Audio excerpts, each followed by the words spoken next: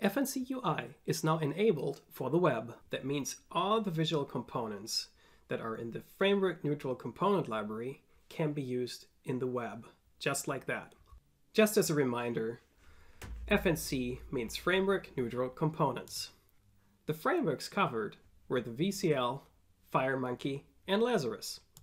And now also the web. Have a look at TMS Web for an introductory video how this works. Basically, you create an application that is a JavaScript application, and as we all know, JavaScript and HTML5 is supported by Firefox, Chrome, Safari, and the Internet Explorer and Edge, and many other browsers. So you can really open up your application for any purpose.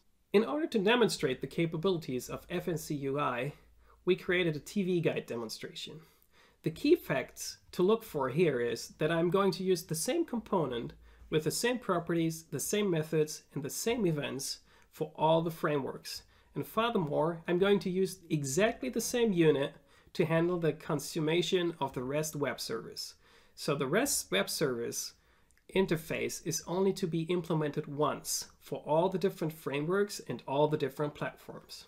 I'm only going to demonstrate it for the VCL and the web. Here we see the TMS Planner TV guide in the VCL. We have a VCL form and there's just the planner component. Running the application shows a TV guide in the planner component.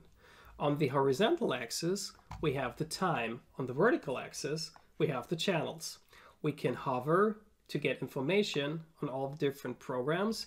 And of course, we have a line inside of the planner that shows us the current time. Of course, we can scroll to the different times in order to look into the future and go back to the past. All this information is being extracted using a REST web service. Looking at the source code for the main form, we see that it is rather short. Only form create is being implemented, and we refer to some TV guide logic class. This is defined in a unit that is shared by all the different frameworks. This unit, called UBL, implements the classes, for example, for the TV show, for the TV channel, and of course, the controller class that handles the TV guide logic. This class is also responsible to retrieve the data from the REST service. It also creates the instances of TV show and channels. This is the web project of the TV guide. We see just the FNC Planner component again and a web form. So going to the source code, we can clearly see that it's derived from TWeb form. And again, we have a form create event handler that just does the very same thing. It creates the TV guide logic and initializes the planner. Again, we use the UBL unit. Here you see the result in the browser. The FNC planner surely shows the same TV guide as it did before in the VCL app. We have the same vertical and horizontal alignment of time and channels. Everything behaves exactly the same as it did in the VCL. So consider that you have the very same component, TMS FNC planner, in the VCL, in FireMonkey, in Lazarus, and now also the web.